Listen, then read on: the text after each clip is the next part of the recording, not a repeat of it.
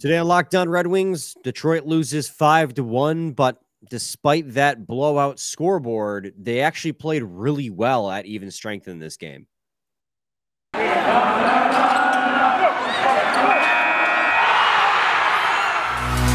You're Locked On Red Wings, your daily podcast on the Detroit Red Wings, part of the Locked On Podcast Network, your team every day.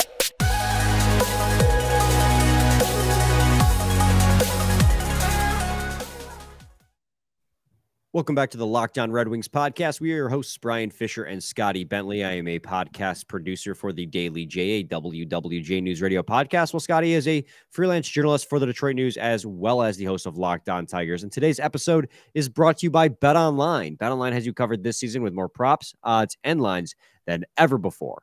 BetOnline, where the game starts.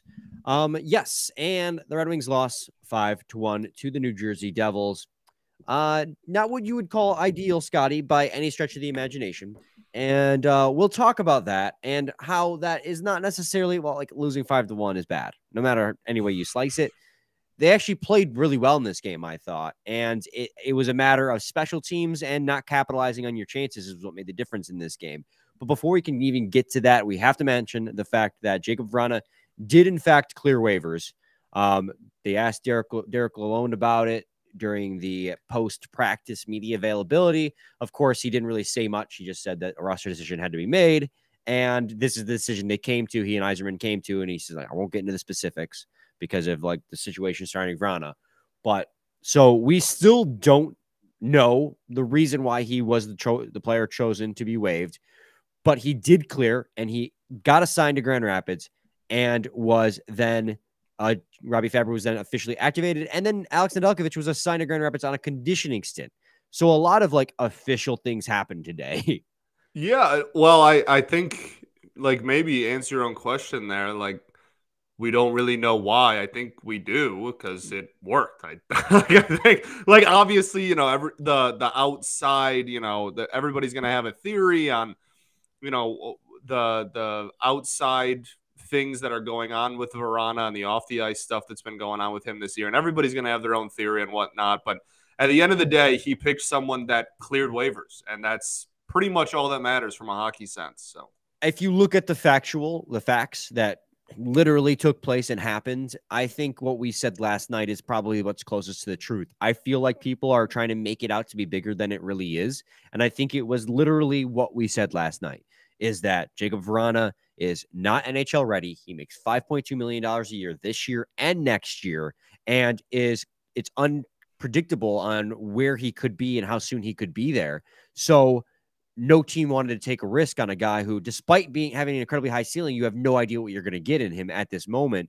So I think that it was literally just came down to logic. I don't think there was anything else to it at this point, is that he wasn't NHL ready, and for the salary he was getting paid, no team wanted to take that contract down at the moment. If this was Jakub Vrana post injury last season, where he scored 16, 17 points in like 20 games, then he was point a he'd get game picked up for a while there. Yeah. But that's not Jakub Vrana right now. So I think in the end, it made perfect sense. Nedeljkovic got signed down to Grand Rapids on a conditioning stint, so he can have up to 2 weeks there. And he made the start tonight, as of recording this, against the Cleveland Monsters, got the 3-1 win, and was named the #1 star in the game and made 26 saves and 27 shots. So fantastic news on the Alex Nedeljkovic front, as that was his first start in a hockey game since December 8th, I believe. Jeez. So just Alex Nedeljkovic needed that on so many levels. So even at the AHL level, for him to go out there and just put up a stellar performance, get the win, get the #1 star, I mean, hopefully that'll get the ball rolling towards getting his confidence back up and getting him back into, I'm not even saying like 1A, 1B. I'm just, if he can get back to the backup role and be a solid backup, that'd make me more than happy. Absolutely. Also, the USA versus Canada game was during this as well, and they had live cut-ins during the entire game, I guess, and pretty controversial calls in that one. So anyway, let's get into the Wings though. Well, you can't just go say that and expect me not to respond. Horrible goalie interference call. Like, that's really all there is. The first one was horse crap. Yeah. That wasn't goalie interference whatsoever. The Agreed. second one, textbook, letter to the law, you Yeah. look at the rule book, that was goalie Agreed. interference. It's just when it's coupled with the fact that they already had a goal called off, it's just kind of like builds that narrative that like IIHF loves Canada. And it did take place in Halifax. I'm not disagreeing. I'm not disagreeing. I'm just saying. We gotta be careful. There's a lot of Canadian Wings fans, and they'll tell us to cope. It's fine. It is what it is. I mean, like right. USA lost at the end of the day, so there's not much we can say. Right. You're right. They still get the win. Like, they can say whatever they want. They're going to the gold medal game to play Czech. Although I'm pretty sure that Czech Republic kicked their butts in the first game of the preliminaries. But who are you talking smack for? I'm rooting for anybody but Canada. You know, this right? I forgot already. You made that clear. Yeah, I forgot that was. I forgot. I you might as well buy a Czech Republic flag and hang it back here just for tomorrow's recording. Like, that's messed up. Which by the time people hear that, I think they'll already know the outcome. But right, yeah. Anyways, now we can get to the Red Wings game. Now that I've had my turn to talk, we can. Yeah, there you go. That's all that really matters. Red Wings lost to the New Jersey Devils 5-1. And Scotty, I mean, I got to be honest with you. Obviously, some crucial things went wrong, which would led to this blowout loss. And I'll call it a blowout loss. I mean, 5 goals against is a blowout. The Red Wings played really good in this game at even strength against a team that's really good at even strength. In fact, they didn't even play good against this team in even strength. They dominated the Devils at even strength. They had a 58% share of the shot attempts and a 60% share of the quality shot attempts in this game. Not to mention they actually just straight up, flat out, outshot the New Jersey Devils 33-26. Now, that gap got closed a lot in the third period, but even in the third, the Red Wings had a plethora of scoring chances. And I think that comes down to, and I think that it right there explains the downfall of the Red Wings. One was special teams, obvious, and the other one was not capitalizing on your scoring chances. I mean, you look at the goals that they scored at even strength. Alexander Holtz breaking across the blue line with a ton of space, rips a shot. Jack Hughes with way too much time in front of Ville Husso and a little bit of puck luck on top of it to go off of, I think, Oli Mata, who's trying to make the save. I mean, it came down to, while the Red Wings outplayed the New Jersey Devils made the most of their opportunities. Yeah, this was definitely a really weird game. And I think that special teams, I think, was the glaring thing that they got outplayed in and had a lot of, I mean, I don't want to say the sole reason, but definitely in my eyes, the biggest reason was just the poor special teams play. And we highlighted that going into the game. Like, this Devils team is pretty solid 5-on-5, like really good 5-on-5, but does not have a very good power play, and they were good on the power play, and you let them into it. Like, you can't afford to do that. But I also thought that this game as a whole was just very, I don't even know what the right like word or phrase is. It was just, it was like a pendulum, and it would like swing back. There was one team had all the momentum for like 5 minutes, and then the other team had all the momentum for like 2 or 3 minutes. And then it was like, it was not actually even play for 60. It was just like 20 different intervals of like dominant by the other team. And they would just like take turns dominating their opponent. And the Wings had more of those moments, but the Devils put the puck in the back of the net of theirs, and we didn't. And so that's kind of how I view this game. It wasn't like the Wings were just straight up the better team for 60, but they were the better team for a majority of 60, and they just failed to take advantage and really got outplayed in the few moments that they weren't the better team in. Your pendulum comment is so spot on, because I remember with about 5 minutes left in the first period, I was like already trying to think of like what my period synopsis tweet would look like. And I always have this trend where I always do a period synopsis tweet for like the first, maybe second, but by the end of the game, I'm like, oh, whatever. I'm like always just trail off.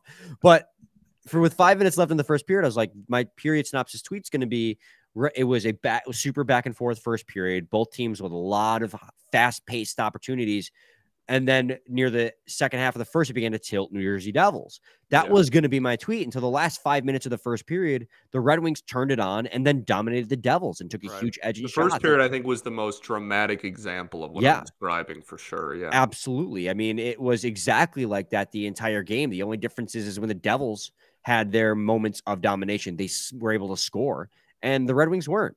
And that and the special teams, which I want to come back to in segment 2, is the biggest reasons why the Red Wings lost this game. For sure. But before I can get to that, I got to talk to you guys today about who other than BetOnline.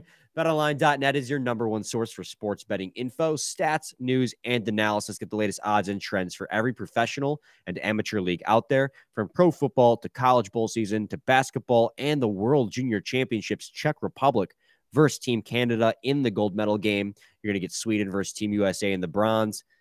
They got it all at betonline.net. If you love sports podcasts, you can find those at BetOnline as well. They've got the fastest and easiest way to get your betting info. Head to the website today or use your mobile device to learn more.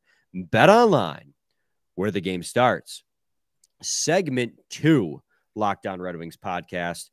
Yes, Scotty, you mentioned it earlier, the fact that the Red Wings on the first 2 penalty kills of the game immediately allowed goals, without a doubt, sank them in this game. And then you go into the third period, you're down by 2. That's a very, that's a very easy, not easy. That 2-goal lead is the worst one in hockey, is what they always say, is what I'm trying to say, is it's a very possible lead to overcome, deficit to overcome. And they couldn't do it. New Jersey scored immediately, but let me back up a little bit and get back to those penalties that happened before I get too ahead of myself, as I'm bouncing all over the place here. This is a crazy start to a segment, yeah. Those 2 penalties that occurred against the Detroit Red Wings, and I'm not going to try and sit here and make a case saying that the referees were responsible for the Red Wings' losses. But those 2 first penalties were absolute 100% embellishment, to the point where on the second penalty, I felt like I was getting gaslighted into what a trip was. That second penalty on Jake Walman, where even the broadcasters were like, I don't know about that one. And the first one on Ben Sherratt, they happen, and I'm watching the replay, and I'm like, is this replay deceiving me to where, like, I'm misjudging how much force it takes to, like, trip a guy up?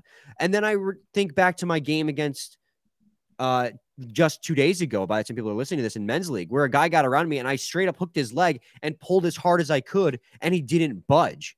So I'm like, no, it's not, I'm not. Am I super weak? Right? It's not me that's wrong. It's the children that are wrong. Right, like, yeah. Old man yells at cloud. Right. It was so ridiculous that those weren't called for embellishments, because they were so clearly weak tripping calls in the first place. In fact, when Ben Sherratt initially got the penalty, I was going to be like, Ben Sherratt's been taking a lot more than he's been giving these days. And I watched the replay. I'm like, nah, I'm with Ben Sherratt. That was weak. Yeah. That was a weak trip. And they allowed it on back-to-back calls. And the Red Wings couldn't buy a call. I mean, later in the game, Joe Veleno was just trying to follow up on a dump-in, and he was held up for a solid 5 seconds, interfered with, so he couldn't get to the corner. And then they came back down the ice and scored immediately after that. And I'm like, that was a blatant interference call. But unfortunately, those are the calls that the refs made. And that's the game that we are playing. And night-to-night basis, you can't determine how the refs are going to call it. At the end of the day, you still got to kill off those penalties, and losing a defensive draw immediately and then not covering Dougie Hamilton, giving him a clear shot to the net. That's going to be a goal 9 times out of 10, because Dougie Hamilton is one of the best defensemen in the game, and he's going to do that. And then on the next penalty kill, sure, on the initial draw, you cleared it down the ice. And then it comes back down for another draw. You lose that draw. They cycle the puck back to Dougie Hamilton, wide open again, who rips another one for a redirected shot off Nico Hischier, I think, this time. I mean, one time, okay, that'll happen. You learn your lesson. The second time, they didn't learn their lesson. So penalty kills, and this is the crazy thing too, Scotty, is they dominated in the face-off circle this game, something they struggled with all season long. They won 60% of their faceoffs, but the 2 most crucial faceoffs in the game, on the penalty kill in the defensive zone, they could not win them in that cursed right circle where they don't have any right-handed centers. Baby. The cursed right circle. It just, crucial moments, man. And that's what sank them, is not capitalizing on their chances, and then these special teams moments. And Dylan Larkin said as much in the post-game availability, as those tweets are beginning to leak in, and I'm seeing them. Yeah, no, absolutely. I mean, like we said, this was not a very straightforward game. And like this isn't like excuses talk either. Like you lost, and you lost big, and that's inexcusable, and you gotta figure out how to convert on those opportunities. It's not a consolation prize at all anymore. Like we're done with that part of the rebuild. But this is a game where you look back afterwards, and when you're talking about the positives as far as individual play goes, you can name quite a few players. There was a lot of players that looked really good in this one. And those games are just weird when you get punched in the jaw, you get blown out at home, but yet afterwards you're like, well, this guy, and this guy all looked really good. So like, why are we here? I mean, and that I tweeted it out. I'm like, what's more frustrating, a blowout loss where the team just didn't look like they wanted to play, or a blowout loss where you think they're the better of the two teams and they just couldn't get any luck going their way? I mean, it was a super frustrating loss because you could see that the Red Wings, I felt like they deserved the win, but those two penalty kills, heck of a game by Vanacek too. Credit. Dude, out of his mind, unbelievable. On his head, for sure. His goal saved above expected, I think, was like 2.5 in this game. Yeah, dude, he was nutty. He had a couple of and not the best game out of Husso either. Not that I'm going to blame him for this loss 100%. I mean, but anytime you give it 5 goals, it's not a great look. Right. Yeah, we're widely known as the goalie defenders, but I'm okay with that. Think. You're right. I mean, I'll do it again. Like it definitely was not his, an incredible performance by any stretch, but some of the, the one where he made an incredible initial save and then just thought the puck was under his pad. And, slid out of the crease. Like, that one's not on him. I can't really blame the 2 power play goals on him because Dougie Hamilton wide on the point. Second one was a deflection. So it's like, I can't really blame. There's not an individual goal I can blame on Husso. It was but like obviously you weren't there for 5. In 5 either. Like, whatever. Yeah, it's one of those games. It was just one of those games where the Red Wings played really, really well, and then it didn't go their way. Hockey. That happens. Hockey does that sometimes. New Jersey Devils are a really, really good hockey team, and they can get out there, which is crazy that I'm saying this at this point in the hockey season, because before the season I was just like, I don't know what to expect out of the Devils. They could be really good. They could be garbage again. I don't know. Turns out they were really good, and they're a really, really good hockey team, and they're going to make the most out of their opportunities, and they did in this game. You didn't. That's something that the Red Wings are still learning how to do, but it doesn't mean they didn't play a good game. And I know you just said, like, we're past the point of moral victories. And in the end, I still want to finish at 85 points, and I want to be in the playoff conversation down the stretch, and losses like this aren't going to help that. But God dang it, if they didn't play really well, and I thought they deserved the win in this one. Like, honest to God. And it starts with Robby Fabbri. Like, you could tell coming out of the gate how motivated this guy was. He wanted to get back score. Oh, he wanted it bad. And he wanted to score so bad. He was swarming out there. He was everywhere on the ice, and he was playing so incredibly well. He was forcing turnovers, taking the puck away, making passes happen, shooting the puck, and just cross-checked a couple of times. Got cross-checked a couple. Rasmussen cross-checked by Tatar right out in front of the net on a scoring opportunity. Tatar, no call. Of course. I still have lots of love for Tatar. But no, me too. But, it should have been the penalty. Of course. There's a couple of missed calls. Robby Fabbri, I thought, poured his heart out in this game, and he deserved a goal. I think it would have been poetic if he had scored the first goal of the game. Didn't go that way. He'll have to wait another game, hopefully, for at least one more for his first goal in the season. But this weekend. I thought he played really well, and he did, man. You could tell that he had been practicing with the team. Like he definitely did not need a conditioning stint. Like he came out there buzzing. Yeah, it was clear that he was eager to get on the ice, and speed wise, I thought he looked great. That was my biggest concern. That plays right into my point too. He was skating really well. Third ACL tear, first one on a different knee. Beauty. Didn't lose a step. He looked great. I was so happy. Just like that line was kind of fun. We should just talk about all the lines. That was what a lineup. What a lineup we threw out there, man. I liked it. we got the negatives out of the way and we can focus on the positives, because I thought that those forward lines, I thought Seider and Walman were good again. I thought Filip Hronek playing with Ben Sherrod. I thought Filip Hronek especially had some great plays in this game defensively, which is an incredible statement in and of itself. But we'll get to all that in segment 3. But first, I got to talk to you guys today about Built Bar. If you're looking for a delicious treat but don't want all of the fat and calories, then you got to try a Built Bar. We just got through the holidays, and I know my goal is to eat a little healthier this year, and that's actually my legitimate resolution. I want to lose a couple of pounds. I think I gained about 10 last year. Wasn't hitting the gym as serious. Wasn't getting the Built Bars as I should have. If you're like me and you want to get healthier, but you don't want to compromise the taste, then, man, you've got to try Built Bars. You've got to try them. With Built, healthy is actually tasty. Seriously, they're so delicious you won't think they're good for you. Perfect for the New Year's resolution. Scotty, we've tried the Built Bars before. We get them occasionally as samples, so when we talk to you about them, you know it's genuine, and it is genuine when we tell you that Built Bars are incredibly delicious. And the cookie dough chunk puff, man, we had to read about that for a while, and I was hoping that one wouldn't go away, because that one was legitimately my favorite flavor of them all. I mean, actual cookie dough chunks and the Built Bar puff, which is a marshmallow protein bar, which is just like cheating, in all honesty. Like, that's just cheating. It was so good, and it's covered in 100% real chocolate. It was ridiculous. Too good to be true is an understatement.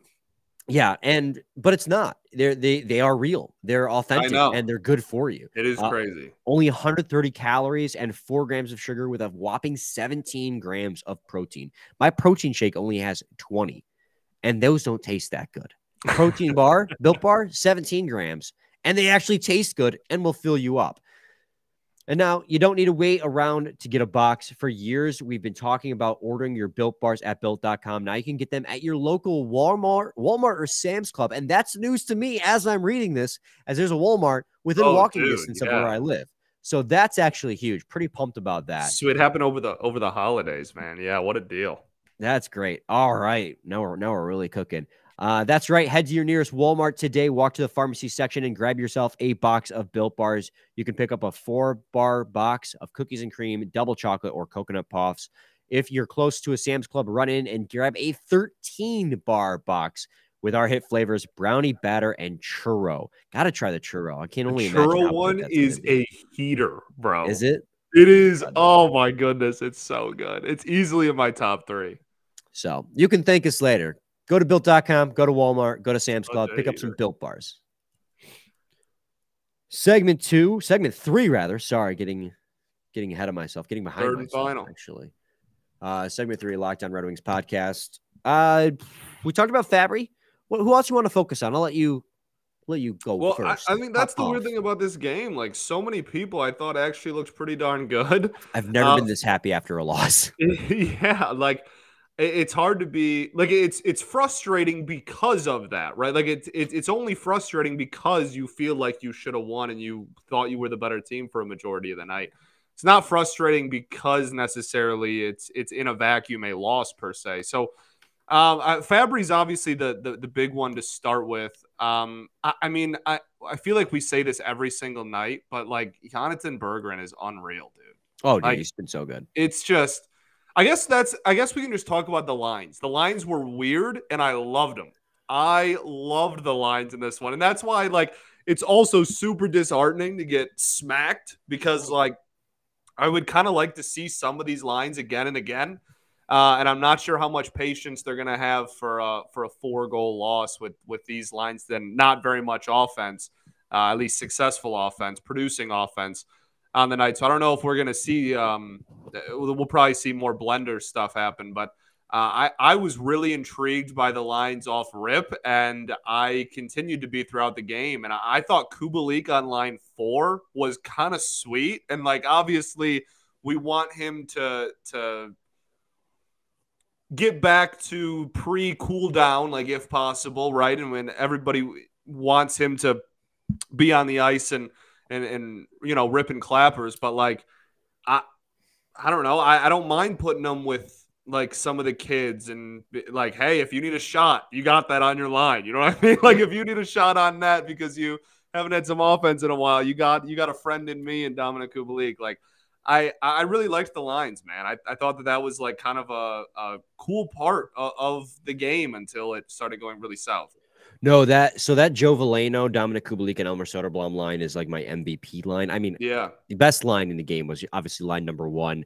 Perron, Larkin, Rasmussen generated a lot of offense for the game, but I mean, underrated MVP in this game was definitely Veleno, Kubalik, and Soderblom. And man, Veleno, I didn't even recognize. They said it during the broadcast. I didn't realize he was on a 6-game heater. I didn't realize he was on a 6-game point streak coming into the night. But because he's so, I feel like he's such an underrated player on this season. But they had a collective Corsi for percentage as a line of 73.68 and an expected goals for percentage of 73.79. And that was second best on the team of the forward core out of all the forward lines. And, you know, Elmer Soderblom individually was your best player at Corsi for percentage in this game. He had a 73.08 Corsi for percentage and had a expected goals for percentage, which was good for the third best on the team of 74.74, just behind David Perron and Dylan Larkin. So like Elmer Soderblom, who I've been repeatedly recorded as said, like is the one of the three I would consider to send back down because I think he could use more polish, is also consistently at the top of the line, top of the stat card for, you know, quality shot attempts for and quality and shot attempts for, or ratio at least. He's just continued to impress night in and night out. And it's almost sneaky the way he does it, because it almost, you know, like Joe Veleno will be like, oh, wow, that was a nice move. Elmer Soderblom, while he has that in him, he's just in a lot of instances in the right spot, making the right plays. He has like the one thing that's so fun to watch with Elmer is just anytime he goes to the outside. Because he'll just put the stick out and just walk the dog right along the boards and no one can poke it. It literally reminds me of like a cartoon where like a really tall dude is like puts his hand on the head of like a really short guy who's like trying to punch him and he can't reach him.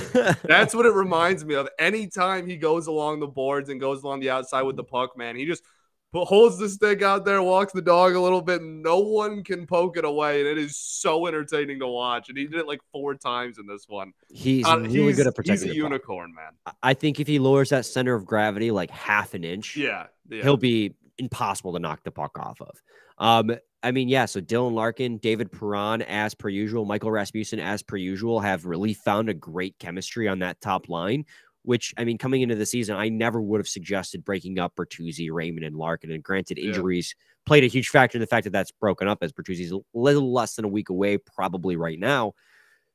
Larkin, Perron, and Rasmussen especially, continues to be, you know, low-key another MVP. I think like the biggest thing, right? Because now they're putting him at wing, they're putting him at center if they need it for a night. Like the versatility and the ability for him to be productive and effective and mesh in with whatever line at whatever position is so vital to this team's depth. And I think that that's the reason why he is having such a successful season. I think the reason for it is just like straight up just figuring out how to use his size at the NHL level. And he's done it at, like I said, all 3 positions there in the forward group. You know what? And I think part of his success, and it's not a 1-for-1 comparison as they are slightly different players, but I think he fills that Tyler Bertuzzi hole.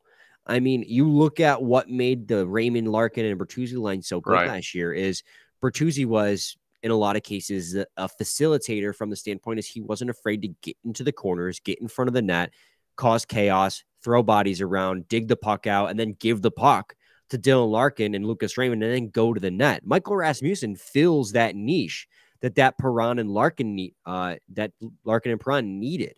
Now, Rasmussen is a bigger body with not as good not as good of hands as Bertuzzi, but he does fill that niche in a very similar manner. Yeah. And I think that's why it's been working so good. And don't get me wrong, Perron can throw his weight around too. He's been known to throw a couple of hits, but he's much more of a finisher. Dylan Larkin is a playmaker and a finisher. Michael Rasmussen is a net front presence and a physical player. So I think that just complements that line really well. And I think, again, the ability of him to play as center too and take those draws just adds to his versatility, like you said. Yeah, 100%. Trying to think of Defense. Seider, I thought looked pretty good. Oh, I mean that Walman, like the Seider and Walman pairing. Walman, I thought looked really good. Yes. What I noticed is specifically about 100-mile-an-hour shot. 99 miles an hour. Don't embellish. Don't embellish. Don't embellish? All right. I won't embellish the Red Wings. Never mind. You're not the New Jersey Devils. You don't embellish. Come on now. All right. Not as slick as you wanted it to be, I don't think. I dunked on him. Don't ever do that again. But anyways, no, the one thing I noticed specifically about the Walman and Seider pair is their ability to cycle positionally. Yeah. Walman offensively, at one point, man, it's nuts. The way they offensively mesh on the blue line. One moment I'm talking about in particular is Walman stepped up and pinched in, and then Seider immediately slid over. And then when Walman off the pinch went over to Seider's side, just that seamless cycle. There doesn't seem to be like, I mean, obviously communication is key, but it's like nonverbal. They just know. And then in the defensive zone, their ability to cover for one another. That pair has played really well early in this 2 games into their pairing, and it's reflected in their statistics. I mean, both Moritz Seider and Jake Walman were over 60% expected goals for percentage in this game and over 60% at Corsi for percentage in this game. And granted, in this game, a lot of Red Wings were at even strength, but that doesn't take away from the fact that Seider and Walman were a big contributing factor to that. I thought they played incredibly well, and I thought Filip Hronek played really well in this game as well. He was paired with Ben Chiarot, and I thought there were a couple times where Ben Chiarot maybe there was one instance in particular. I won't say Ben Chiarot had a bad game because honestly, I just wasn't watching Ben Chiarot that much in this game. I was watching a lot more Filip Hronek, but Ben Chiarot got the pass on the blue line, went to back up, coughed the puck up, and it ended up being a 2-on-2 coming back as Ben Chiarot backed out of the zone. They tried to make a move on Filip Hronek at the blue line, who straight up just stayed with his guy and denied the zone entry. And he denied 2 or 3 zone entries. Defensively, he got behind the net, played the body, stripped the puck, and then in front of the net, he broke up passes and blocked shots. Filip Hronek had an extraordinary defensive game. Yeah. And it just continues to snowball for him as he's having a career year on both ends of the ice. Yeah, he's what can you really say about him, man? He's been unreal. And yeah, I think since like, I don't know, December 1, probably just around like post American Thanksgiving, he has been just very clearly improved defensively. I feel like at the beginning of the year, we were like, oh yeah, like him and Mata work so well because he's so great offensively and Mata's so great defensively. And like, and that's still, I still think that pairing is exceptional for a ton of reasons. And that's probably still one of them, but it really, throughout the season, he has become more and more, I don't want to say developed on the defensive end because I don't think that even really does it justice. He's just taken huge strides defensively. And if we haven't made that clear enough, I think he definitely deserves his flowers in that regard because it's been like that for the last month or so. He's been kind of night and day difference defensively than we're used to. He's been earning those flowers. I mean, look at them. He's increased responsibility minutes wise and lineup depth wise. He's and like deservedly so, top obviously. Yeah, he's been, I mean, the most productive defender on the team. Not necessarily best, not most talented, but the most productive, I mean, comfortably. Yeah. The last thing I want to get to is I want to look at the heat map because I think it tells the tale of the game. Locked on Red Wings heat maps, man. Well, here you go. This is in all situations. So this includes the power play goals, the penalty kill goals, whatever you want to call it. Let's look at the Red Wings first because there's a lot of good happening here. Yeah. Even at even strength, this heat map looks almost identical because Red Wings didn't generate a lot of offense on their own power play. Obviously, they scored their 1 goal in the power play, but it was off the rush. Wings got even higher in the slot there, which is nice. Mm-hmm. Well, that's the thing that Prashant Iyer pointed out early in the first period is that they clearly have a plan, and that was to attack the middle of the ice, and they did that.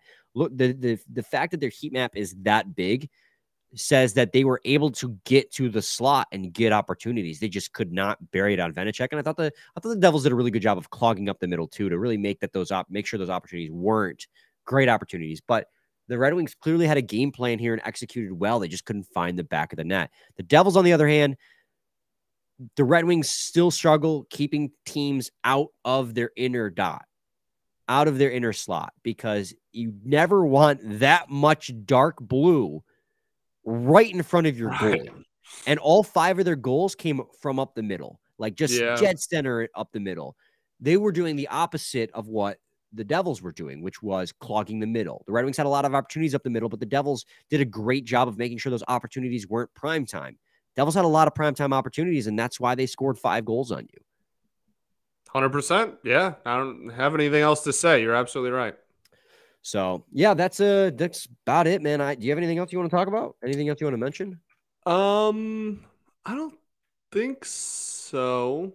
I think that's everybody individually that I want to talk about. I mean, yeah, just a weird game, man. Just a weird game. You know, upset because I thought we played better for a majority of the game and it should have been a much closer game at least. Nonetheless, potentially a victory. So that part's obviously frustrating, but a lot of good to take from this game. I don't think this is a doom and gloom, blowout loss like most of them usually are. Absolutely. Raymond got the power play goal, make it 5-1, break the shutout. Yeah. 7 points in 7 games, assisted by Larkin and Seider. Great play, great break out of the rush, started by Seider. That's it. We'll talk to you guys tomorrow. We got 2 game previews to do. Yes, sir. Any final thoughts? We ball. All right. Same time, same place, your team every day. BetOnline.